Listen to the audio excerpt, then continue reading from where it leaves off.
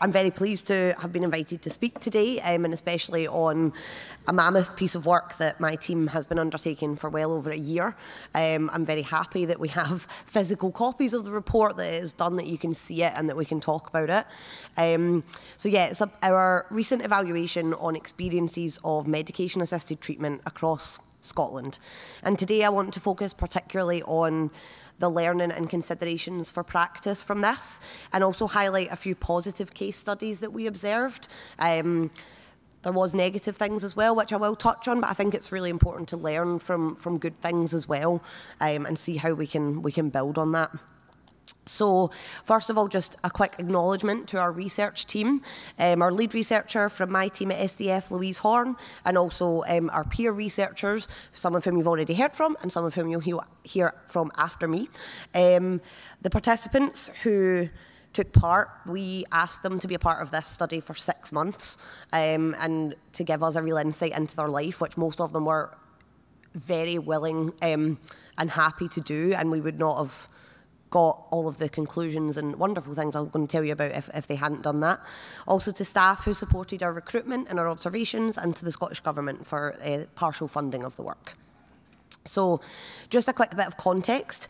So we did the work across 8 different health boards, which are detailed at the bottom of the graph. That is the only graph, so don't worry. And we aimed for 5 to 10 people from each of the boards, and we chose them just to basically get as good a spread as we could of urban and rural areas, and to try and get as a representative picture of Scotland as we could. So we had 65 people enrolled initially, and they took part in an observational study. So that basically meant that they were in touch with us for 6 months. They would be in touch with Louise fairly regularly, with check-ins and debriefs following appointments, and they would also have Louise and or one of our peer researchers attend an appointment or two with them during that time, to actually sit in and see what happened and reflect on it together afterwards. They also took part in semi-structured interviews at the 3 and the 6 month mark as well, to give us a bit of a fuller picture. We also ran 2 focus groups with a total of 6 male participants in HMP Castle Huntly, who spoke about their experience of accessing MAT in that establishment, other prison establishments, as well as the community. So I'm sure that is obvious that there was a mammoth level of data to get through, and all of it was so varied and rich and valuable. And I could probably spend 20 minutes talking about every individual person that participated. They're all an individual with a complex story, a complex journey, and we could learn from all of them. But I have to try and put it into kind of main themes and findings to talk about. So we've grouped them, our themes and our considerations, into access, choice and support as kind of overarching headings, and that is to mirror our baseline project that we did in 2021 ahead of the implementation of the MAT standards, kind of as a point to see where we were working from. So we wanted to mirror that. So the headings at the bottom there are just the sub-themes that came up around access and what come together to kind of form the considerations. Sorry, I'm aware that some of this you can't actually see, but I will try and explain it all anyway. And I should say that all of these quotes are from participants, so they're from debriefs, observations, and the interviews that I mentioned. So our first consideration about access is reducing stigma. As we know, that is a big problem. It's not new information. But it is something that we can't shy away from. We need to keep talking about it. It needs to be addressed head on, and continue to be prioritised, because we heard and actually saw the impact that stigmatising behaviour in language, behaviour, attitudes, environments can have on people in real time. And as I think some of the guys highlighted before me, this is people who are already stigmatising themselves. They're already feeling crap about themselves and often at their lowest point, and we're making it more difficult for them rather than easier in a lot of ways. So, for example, the buildings that people would go into, we had, during one of the observations, someone say, see, I just sitting in this kind of dingy, cold, old building, I just feel like people who use drugs were not worth any better than that. This is what it feels like we're worth for their treatment.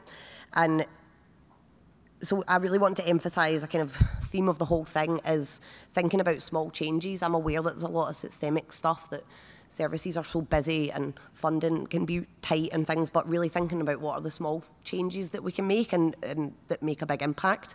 So just thinking about that in terms of our services, is there things that we could do to brighten the place up, that type of thing. But actually what's most important is the attitudes and the behaviours of the people inside the building that can overcome a broken chair, a leaky ceiling, all sorts of things. So we really want to encourage a culture change.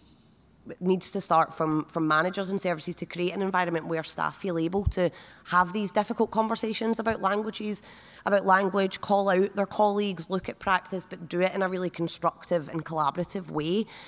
We had really horrible things that people overheard through these observations. So most often in our team, we'll do interviews with people kind of on a one-off basis, whereas this was the first time we'd actually gone in to places with people and followed them over a period of time. So things like, one example that sticks out to me is Louise was with a participant in a waiting room, and at the reception desk they had pens out, and one of the reception staff had said to another one, oh yeah, we can't have pens that are connected by strings here because all this lot will try to hang themselves. And they'd said that loud enough for Louise and this person to hear, so who else was hearing that? And if you're going in for your treatment and that's what the first thing you're hearing, so just stuff like that that we should feel empowered to challenge each other on. Obviously that's a very extreme example and hopefully a one-off, but it's just, these things are powerful and can have an impact on people.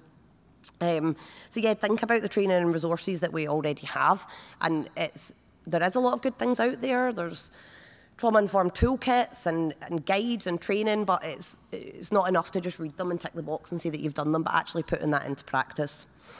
The next consideration is around more of the practicalities and logistics of support and access. So again, it's not new information that everybody has individual needs and preferences, but we found that unfortunately waiting times are still quite variable for people. So we had a small number of the participants who were actually accessing MAT during the time of the evaluation, and there were some people that were able to access same-day prescribing, that were able to go to drop-ins or attend straight away, which was fantastic. So obviously represents MAT Standard 1, but there were others who waited weeks and in one case even months to start a prescription, and this was end of last year. So we just need to think about the ways that we can prioritise that, things that do work. We know what works, the drop-in, can we widen that? And it's same day if you manage to present on the day that the drop-in is, but then if you need to wait another 6, it's probably not the same day. So just thinking what we can do around things like that. We also found that people have individual preferences when it comes to contact. Some people, myself included, really hate talking on the phone, but we like a text message or a video chat, or would rather meet somebody face to face. So just asking people about that and taking that into account, and also the tone as well. So we still found examples of people being sent letters with kind of threatening undertones of if you don't turn up, your medication will be stopped or cut or whatever. But then when they raised that with the worker, they said, oh, that's just a generic letter, don't pay any attention to that. But what about the people that don't feel able to challenge that? So it's just about getting to know people and what they want. And again, it shouldn't be anything too difficult. It's small wins, just checking in, a text in between. Or there was an example of somebody that said they actually find letters quite useful to remind them of their appointments, but that they get quite stressed by mail when it comes in because they might get letters or bills or whatever it is that you get through the post. So they'd spoken to their worker about that, and they said, what about if I sent it in a blue envelope, and then you would know that that was a letter from me, so you wouldn't have to be stressed about opening it. And that made the world of difference to someone. So it's really little things like that that I think we can learn from. Travel, obviously, as we know, can be another barrier for people. So we really need to think about what meeting people where they're at means. That's physically and psychologically. So there was really good examples in rural areas, actually, of different alternative locations being offered. So people could meet them at their house, they could meet them in go for a walk and a catch-up, that type of thing.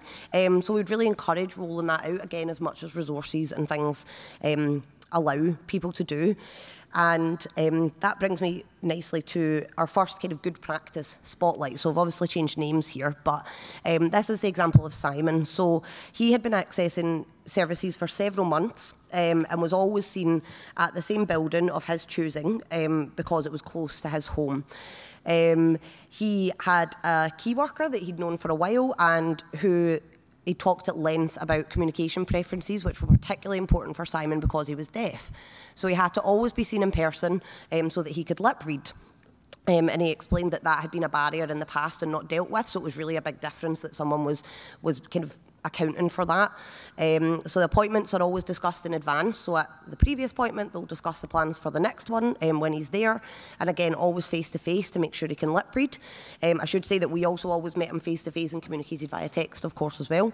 So yeah, text communications and reminders, because obviously phone calls wouldn't be appropriate. And the worker always ensured that Simon's bus pass was valid so that he can attend appointments at their clinic and anywhere else he needs to go in person because doing things remotely wasn't an option for him. So again, it doesn't seem like it's anything totally groundbreaking, but just those little things really made him feel valued and motivated to remain engaged in his treatment, whereas before he hadn't had that. So that brings us on to choice. So these are the kind of sub-themes from choice. So the first consideration is about the information about the MAT standards. So again, a lot of this has been touched on already, but we found that only 10 out of 65 people, when they were enrolling in the study with us, had actually heard of the MAT standards, and even fewer of them could tell you what 1, 2, 3 of them were, never mind 10. And if we're starting to talk, I think it's amazing that we're starting to talk about human rights and the Charter of Rights and the National Collaborative, all these things are amazing, but if people can't expect their human rights if they don't know what they are, that should really be the basic starting point. So they should be, we made sure to give them printouts and handouts and a chance to discuss the standards and what they meant for them. And I know that that's something that happens in our engagement groups and other community settings as well, and in some services, as was highlighted earlier. But I just think it's a really important non-negotiable part to start from when it comes to choice. People won't be able to make informed decisions, informed choices if they don't even know what they're entitled to in the first place, and it just holds people accountable and things. And I'm also aware that it's a lot for staff. We've interviewed staff in other projects where they say, oh, I'm not always necessarily confident with the standards, or it can feel like quite a lot, so we need to give time and space to our workforce to build their confidence with that so they feel they can empower people about their own rights rather than it just feeling like they're doing something wrong. So that brings me to treatment discussions. So for people to make informed choices that they're happy with, they need to have space for collaborative discussions where they can, it's a lot of information at a very stressful time in someone's life, and it's a lot to digest and understand, so they need to get space to ask questions and to digest things. So we found that methadone was the most commonly offered. It was offered to everyone that was accessing MAT during the time, and the other forms of buprenorphine were kind of quite varied in how often they were offered and things, and it was definitely viewed by most of the participants as the easiest to get. It's the most simple, you know, you can start it straight away, and for some people that worked. Some people thought methadone was great. It was the thing that they understood, so there was less maybe fear or unknowns around it than other forms of MAT. But for other people, it was very stigmatised. They didn't want to be on it. So again, it can really vary, and I think that's why it's important that we have collaborative discussions about it, myth bust, give people the chance to ask questions about medications. And I think it's also, of course, valid that clinical decisions sometimes need to be made from a safety point of view, so it might not always be possible for someone to start on Buvidal right away, or it might not be possible for someone to increase or decrease their dose at the rate that they want to based on a number of factors. But what we found happened quite often here is if decisions like that were being made, it was a slight computer says no thing and just that's it, rather than let's explore why that is and help you understand. And in my experience, if people are able to have those discussions and get these reasons explained to them, they're quite happy with that. It's they're just being told no with no kind of space to think, okay, what do I need to do to get onto that? Or what are my other options? Or do I really understand the medication and the dose that I'm already on? Or does it just feel like they're just dictating to me, as I think someone talked about? So yeah, we think that's really important. And again, if staff feel that they need support from colleagues or time to get more confident with that, they should have it. If they need to be having conversations with maybe consultants, or there was really good examples of people having GPs involved in these more medical and clinical conversations. And yeah, I think it's really being fully informed and involved in your decisions is fundamental to the MAT standards, and if we're not getting that right, we can't really say that we're implementing them fully. So the next good practice example is Alan. So during his time in the evaluation, he called a service to self-refer and was offered to attend that day to start a prescription. So a really good example of there being a clinic available. And on the phone, even before attending, they introduced what his options were going to be when he turned up. So I just think that's such an obvious thing that doesn't seem to always happen. It's being like, okay, this is what we're coming in. Have you heard of this? This is what is going to happen when you get here. So again, from the offset, it was really easing anxiety for him. He saw the worker that he'd spoken to on the phone, and it was somebody that he already knew, and the options were rediscussed with lots of time for asking questions and digesting the information. He also got physical leaflets if he wanted them. And so the options were in the waiting room before he even went in, and then he also had further options when he was in the room. His dose and titration were explained fully. He felt he knew what to expect. None of it was going to be a surprise, and he felt really involved in all of that. So overall, he described to the researchers that he felt well-informed, empowered and confident he'd made the correct choice, which I think is exactly what we want everyone to feel like. And again, I don't feel like those things are massive things to ask to do for someone, but could really make a big difference. So finally, this brings me to support. So there was loads of things that came up about support. So we've tried to condense those into 3 considerations and a couple of case studies. So firstly, therapeutic relationships. So again, I think it was discussed here and earlier, just the importance of this. This was from the research team and the participants, that this is the most important thing. It overrides the not very nice building, the not being happy that your dose can't change. If you've got someone that really cares about you and that you know and can trust, that will make such a big difference and be the motivation and the retaining factor in so many cases. But again, it's about staff being given the time and the space to do that from the offset. So we really can't underestimate the importance of assigning somebody from the beginning and sticking to that. Obviously, things happen. People leave, people are off sick, or things have to change, but really trying to minimise that.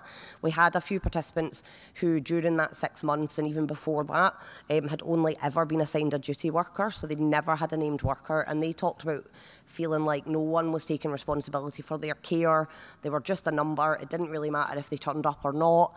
And then when they had to have these conversations about dose, or your dose can't go up or down because you've got cocaine in your system, or you can't do this because of that, or there was just no trust there. It was so impersonal, and they just kind of didn't feel there was much point in continuing to engage. So that can really be the difference for someone. So trying to manage duty cover and changes of workers when they do need to happen. So that, again, there was an example of someone who they had to have a change of workers. I think someone was moving teams, but before they left, the worker set up a meeting with them, the participant and the new worker, so that they could all discuss something all together in the room. Again, quite a small thing to do, but it meant there was no repeating stories, or have they passed over the right notes, or do you know this, or I'm going in and I don't know who I'm going to see. So then it just really helps put people at ease and make a stressful situation that much easier for someone. And of course, we know all this is imperative to trauma-informed care, but it needs to go beyond just reading a policy or whatever. It's actually, what does that mean in practice? Let's talk to our colleagues about it and learn from good examples.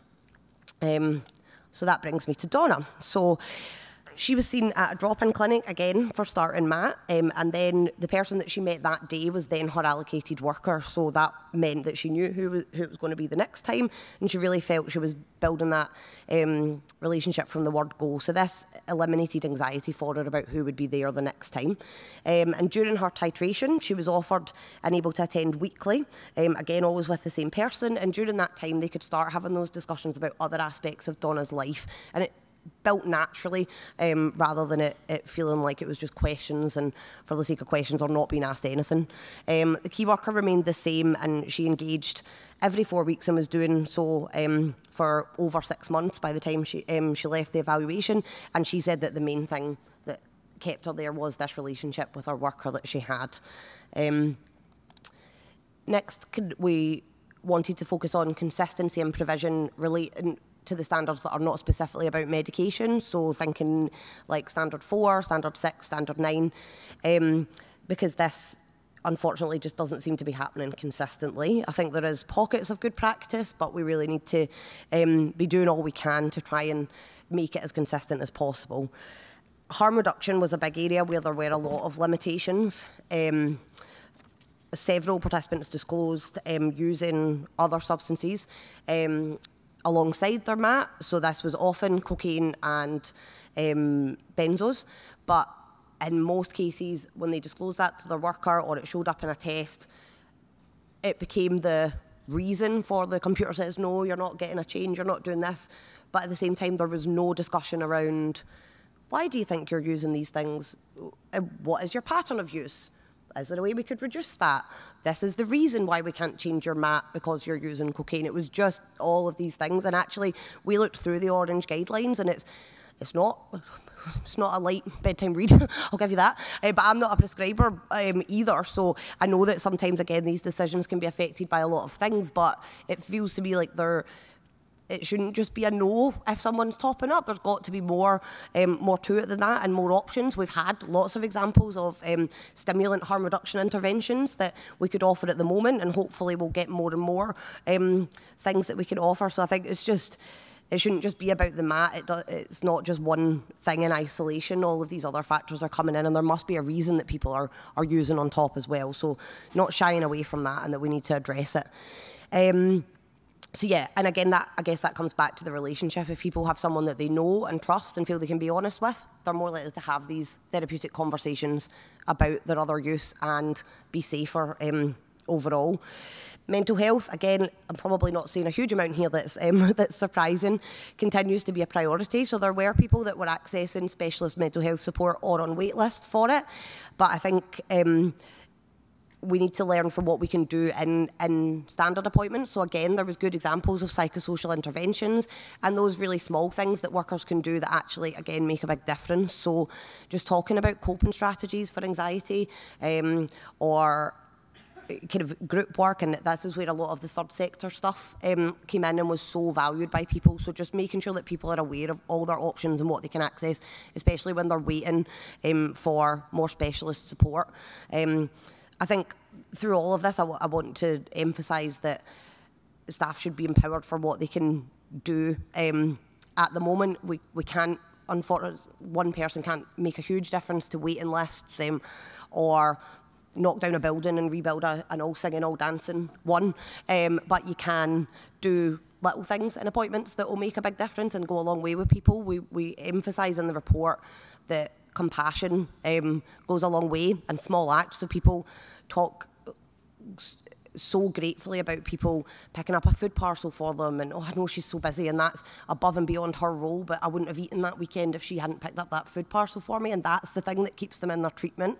I think when Sheila was giving the examples of people having the dopamine hits, I think actually somebody being nice to you and remembering you and saying, I'm really happy that you're here today, it's really great to see you, that's a dopamine hit. So just thinking about those things that we can change when it might feel like there's so much that we maybe can't day to day. So finally, the final consideration is on Buvidal. So again, this has been kind of discussed before. So we had quite a few participants that were accessing Buvidal when they entered the evaluation or that changed onto it. And for a lot of them, they really described it as game-changing, life-changing for them. A lot of the time it just felt to give them more flexibility. They're less tied to pharmacies or things, and also it can be less stigmatised, as was discussed. But on the flip side of that, we also had people who were on it and then felt that they weren't offered any of the wraparound support, that they were only being seen for that 5-minute injection. Someone even said, oh, it's so quick, I just leave the taxi meter running. I'm in and out. And again, it's a different person they're seeing all the time, and that they still wanted that support, that relationship with someone. So I think it goes back to that individual thing. It's not one size fits all here. So for some people, Buvidal is great with the limited contact. Somebody is ready for that, and that gives them freedom and all of these things. But for another person, they still want the psychosocial support and the monthly or fortnightly contact with someone. So I think we just need to have those conversations and not assume things, and make sure that Buvidal is being treated the same way as all the other forms of MAT are, where we found generally people were getting a bit more consistent support. And a lot of these findings about Buvidal is echoed in things that we've found in the engagement groups. There's also reports that people are using crack cocaine and benzos more on top of Buvidal because this other support isn't there anymore. So they've gone from being seen a lot to not being seen really at all, and talk about actually being more isolated on it. So I think it can be so variable. So not to take away from the good things that it offers people, but just, knowing that it's nuanced, it's not one size fits all. So that just brings me to our final good practice spotlight of Sean, who was on Buvidal, and he spoke monthly with his worker to organise a suitable appointment at a day and a time and a place that suited him. So he got his Buvidal injection monthly, followed by a 45-minute appointment. Oh my God, can you imagine seeing your GP for 45 minutes?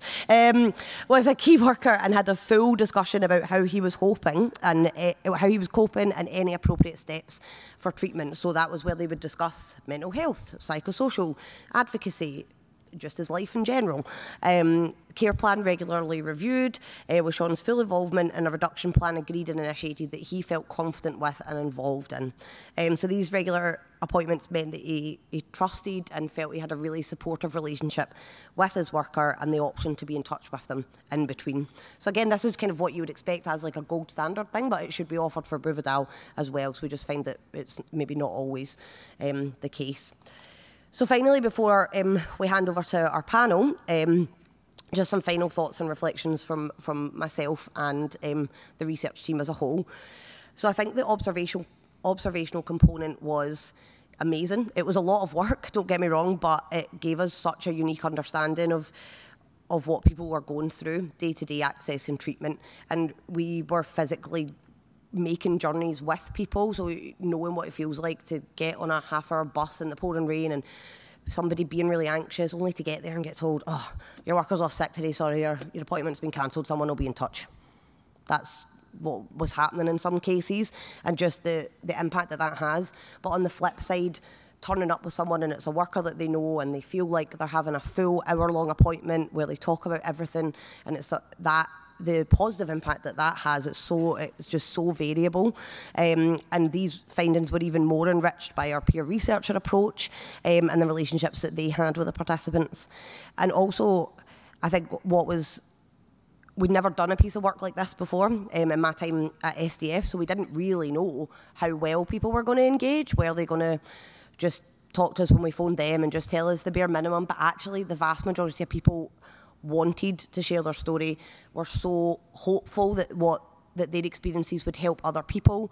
They built up such an amazing relationship with our lead researcher, and especially those that were maybe lacking a supportive relationship in the service. They spoke about, if they cared even 10% or took the interest in me, and quite often it would just be they'd just be phoning for a chat, just to talk about their life for 15 minutes, and that could be the difference for them. So we're quite surprised, but really encouraged by that. People want to be heard, people want to engage and care about themselves and their treatment, but we just need to give them the opportunity for that, and in a non-judgmental space.